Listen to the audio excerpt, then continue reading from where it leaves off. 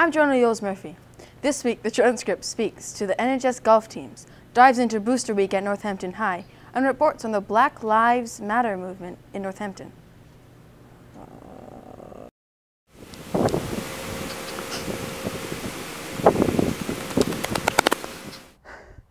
Welcome to Hamped Up.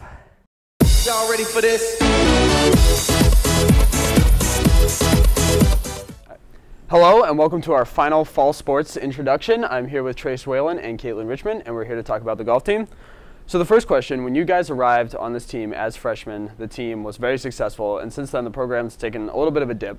So what do you think this team needs to do to turn things around? I would say our freshman year, we started out with a ton of different people, and then 8 starters of 8 left, and then we replaced with another 8 starters, and 7 of them left. So, you know, the team, the amount of participation has gone down, but this year it's actually up from previous years. So, and we're better than we were last year. We've doubled our wins. So, I think that you know, just with practice, it will come together again. So this question is specifically for you. What is it like being one of the only girls on a team that is obviously mostly boys? I like playing with the guys because it like makes me like hit the ball further than them and like try really hard, and like it makes me like always want to be on top of my game, so I enjoy it a lot. So golf courses are all very different, you know, everywhere you go. So do you think there's a big home field advantage when you guys are playing at your home course as opposed to going off and playing other schools? Absolutely, especially our home course, just because of how obscure the layout is compared to other courses.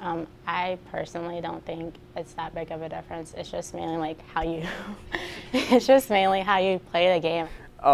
And finally, this is your senior year, it's your last year, so next year when you guys are gone, who do you think needs to step up and play a leadership role on this team? Definitely Bradford, Monroe, and Aiden Chaplain, and Blake, what's his last name? Crowther, yeah. So. Why do you think it's those guys? I think they showed the most potential, and Bradford has really improved. He started out the year shooting in the 50s, and now he's down to the mid-40s, and same with Aiden. And Blake, it's actually, I believe it's his first year playing, and he just showed improvements. So. All right, great. Well, thank you guys so much for being here, and good luck for the rest of the season. Thank you. In other sports news, both the boys and girls cross-country teams clinched their league titles on Tuesday. The girls soccer team will be battling Chicopee Comp for first place in the league throughout the rest of the regular season. The boys soccer team is looking to win out in order to make the playoffs. The field hockey team has fallen to 3rd place in their league. And finally, the football team suffered their first loss of the season against Westfield last Friday. They will look to get back to their winning ways against Commerce in the homecoming game.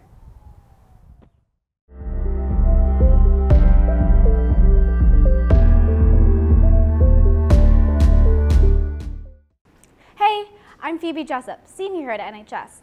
This past week was Booster Week, and if you were living under a rock or you weren't listening to the constant announcements, I'm here to give you the rundown for Booster Week 2016.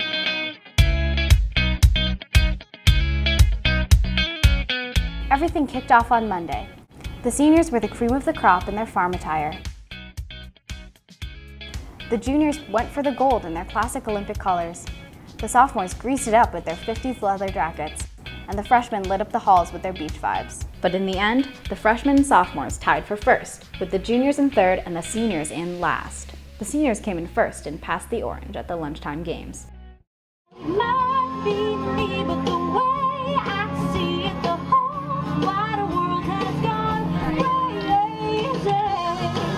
So baby, why don't we just dance? Just a little bitty living room ain't gonna look like a much. But when the lights go down and we move the couch.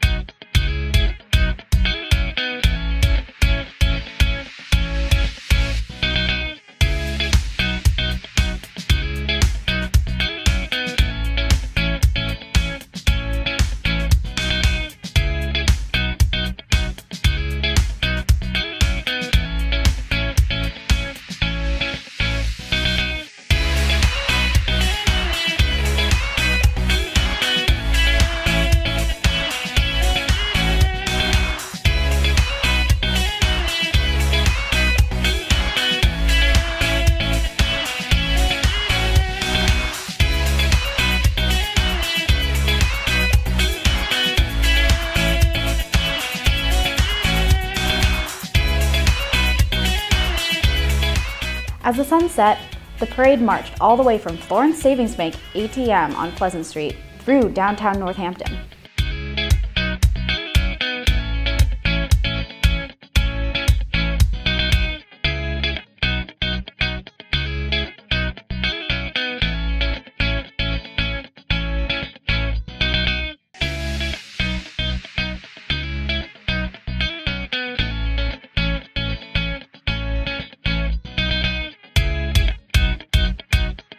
The parade marched to the stadium where the girls' varsity soccer team beat Central High School 6-0. The seniors ended up placing first in the float contest, the sophomores in second, freshmen in third, and the juniors placing in last. Tuesday flew by. The seniors and sophomores tied for first in their superhero capes. At the lunchtime games, the seniors proved their strength in musical chairs. Did anyone else fall asleep in class on Wednesday? Pajama day was the easiest dress-up day by far, but the sophomores seemed to out-comfy us all. The champions of trash can basketball were the seniors. On Thursday, NHS had one last burst of summer with beach day. The grades battled it out in a donut-themed lunch game. As the week comes to an end, we reach today, Friday. I hope you're all showing your school spirit with your blue and gold.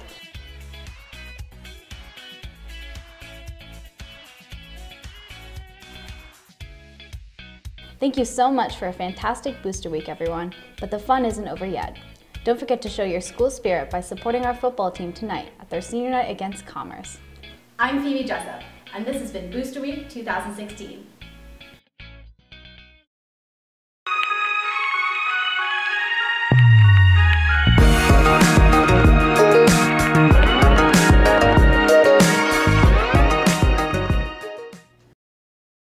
Hi, I'm Nell Sanders, and this is Tell It Like It Is, where all things controversial are covered.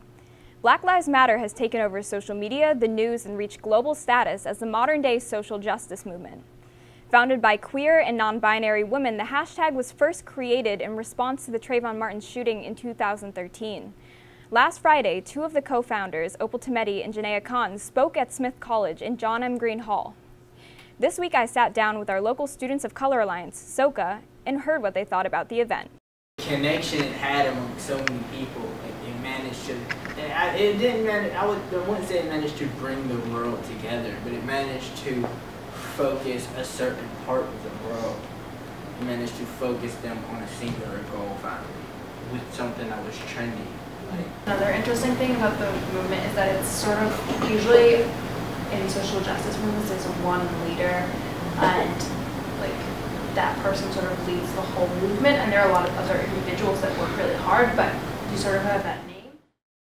Northampton is a liberal but primarily white town.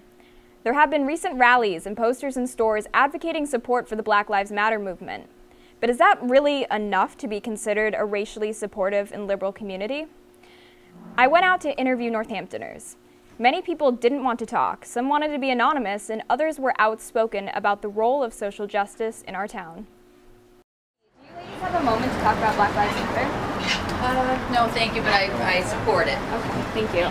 How about we support all lives matter? That's what we should support. Yes. That would be awesome. Do you have another opinion on that? Everybody's life matters. That's not what one would expect to hear in downtown Northampton. A local resident elaborates on the role of social justice in our community.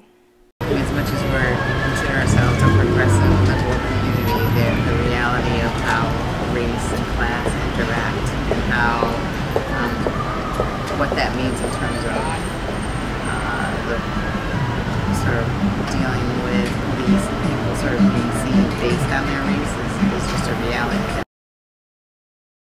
Another anonymous resident feels similarly. He thinks liberal and progressive Northampton is, quote, superficial, and wanted to remain anonymous because, quote, if one speaks the way I speak, they get in trouble with the town, unquote. Black Lives Matter means a lot of different things to a lot of different people. Now, some people hear only Black Lives Matter. And other people hear Black Lives Matter too. Again, I'm Nell Sanders, and this was Tell It Like It Is. Make sure to go to nhstechnology.org for more.